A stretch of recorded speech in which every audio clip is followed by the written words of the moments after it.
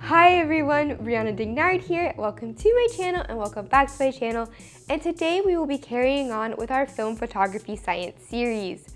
Today we're going to be talking about perhaps one of the most important things about film, and that's its speed or its ISO. Speed or ISO refers to how sensitive the film is to light and controls all of the settings that you're going to use on your camera when you try to take a picture. If you look at a box of film, perhaps one of the most important things you'll see on it is its speed. So this Ilford HP5 Plus film is a 400 speed film.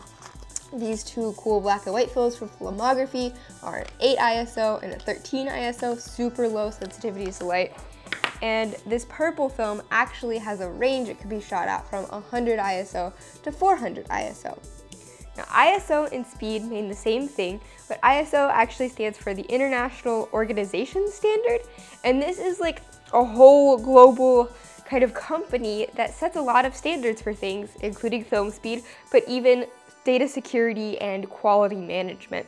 Because a long time ago, people were coming up with their own standards for how sensitive film was to light, and this led to each country having their own measurement scale for determining this. So somebody had to come along and go, hey, we need to standardize this for the entire world because it's confusing out here.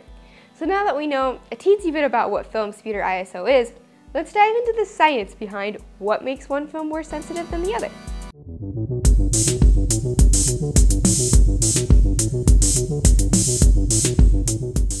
Low speed or low ISO films are not very sensitive to light. So when you shoot them, you want to be doing conditions that have a lot of light around them, a bright sunny day or a lot of studio lights, because there's plenty of light to go around that the film can pick up on it. However, if it's cloudy, overcast, dusk, nighttime even, or you're trying to pick up a fast moving object, use a higher ISO film because this has a lot more sensitivity to light and is going to really capitalize on what little light is in your system. One of the things you could change on a low sensitivity film versus a high sensitivity film has to do with the size of the silver crystals. So remember our silver halide crystals, and we have our halogens located in this column of the periodic table, and our silver is located right there on the periodic table, are what's responsible for forming our photographic image when they get exposed to light and then are developed. So if you make the silver halide crystals on a photographic film bigger, then they're going to be able to capture light easier, creating a more light sensitive film. However, because of this, because they're bigger, it's also going to result in a grainier image. So higher ISO or higher speed films with more sensitive to light and bigger silver grains are going to result in a grainier image after development. In addition to the silver halide crystal grain size in film, the crystalline structure of the silver halides can affect sensitivity as well. Most films use actually what is called the tabular crystal structure of silver halide, which in comparison to other crystal structures has a lot more surface area. Having a larger surface area means there is a larger surface at which to collect the light incoming, therefore increasing sensitivity. So you don't need more silver with a smaller surface area. Now you could use a less amount of silver with a larger surface area and still capture the same amount of light. Finally, in addition to changing the grain size and the grain shape, you can also add in additional sensitizing chemicals. These are chemicals that will also be light absorbing, gather energy from the light, and transfer it over to the silver halide crystals on the film, thus making them more sensitive to light than they would be on their own. Color film already does this to a certain extent by having different dyes that sensitize each layer to red, green, and blue light. You can also take a small grain of silver, surround it with a sensitizing dye, and get the same light sensitivity as you would with just having a larger grain of silver.